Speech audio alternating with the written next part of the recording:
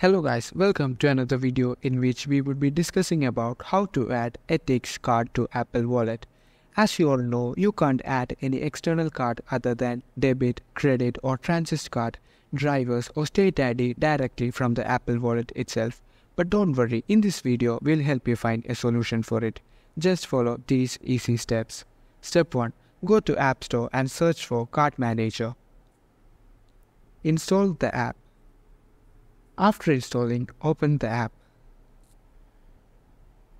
You will be able to see 4 menus named Gift, Loyalty, Membership and All. Click on All and now press Add Card. Select Store Card. Now search for Etix. Click on it.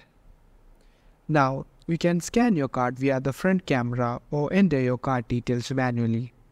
After doing this, click on Save. Once you have saved it, you will see a button to add it to Apple Wallet. Click on it and your card will be successfully added to your Apple Wallet.